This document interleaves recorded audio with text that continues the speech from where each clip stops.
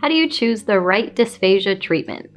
There are dozens of dysphagia treatment options SLPs can implement, but how does an SLP actually choose the right one? One of the most fulfilling moments a MedSLP can experience is watching or hearing about their patient finally eating their favorite snacks or meals with loved ones once again. But in order to get our patients there, we need to know how to create the best dysphagia treatment plan for that person and their specific deficits. And I'm going to talk about 3 important considerations SLPs should make when building out their dysphagia treatment plan. Let's dive in.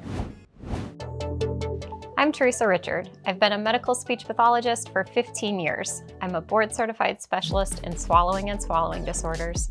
I'm the founder and CEO of the MedSLP Collective and MedSLP Education. Number 1, find out what's impaired. In order to create a treatment plan, we must first find out what it is that we're treating. This is where FEES and video fluoroscopy come in. The video fluoroscopy is the fluoroscopic imaging of swallowing using barium sulfate with different food textures and liquid consistencies. With a video fluoroscopy, you can capture the oral, pharyngeal, and cervical esophageal phases of swallowing, primarily in lateral view. Fiberoptic endoscopic evaluation of swallowing, or FEES, is the nasoendoscopic video imaging of swallowing using foods and liquids mixed with dye. FEES can capture the pharyngeal phase before, during, and after the swallow and can give us pieces of information we can use to make inferences about the oral phase, like with bolus containment, and the esophageal phase, like if the patient has reflux with material escaping the UES. If you see a patient aspirate under instrumentation, the next step is to find out why. How's their laryngeal vestibular closure? Is the larynx elevating much? What about the hyoid bone? Do you see it moving anteriorly? If you see residue, where is it and what could be causing it?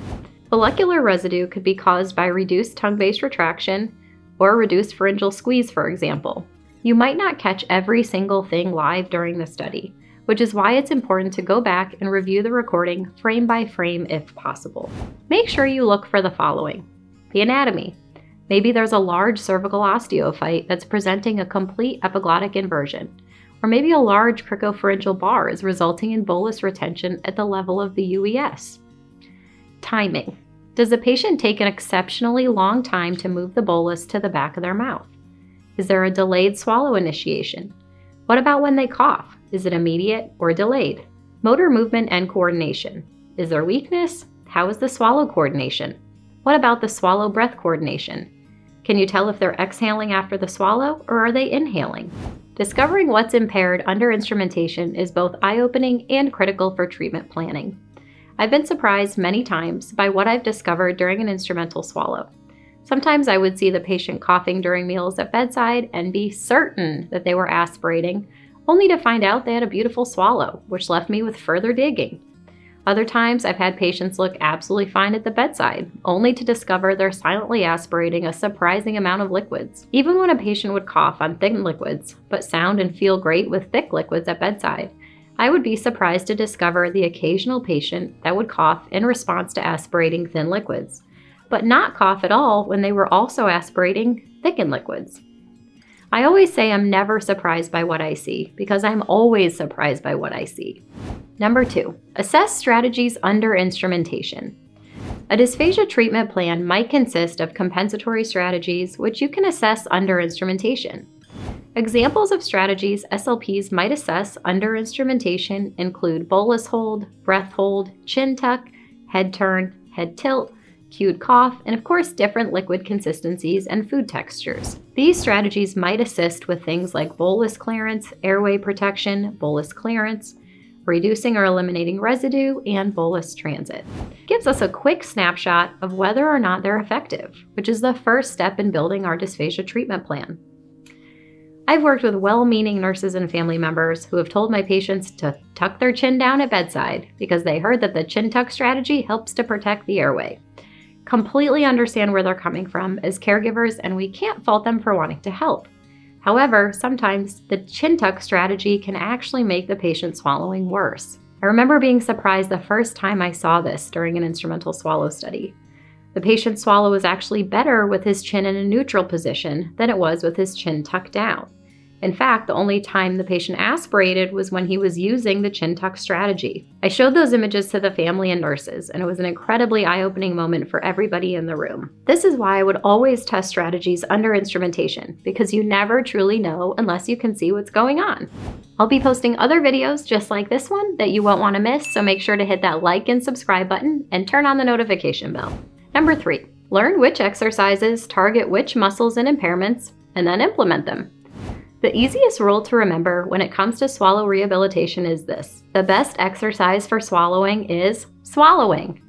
Not only are you encouraging the exact motor patterns required for swallowing to get to work, but the principles of neuroplasticity are activated when we get our patients to swallow.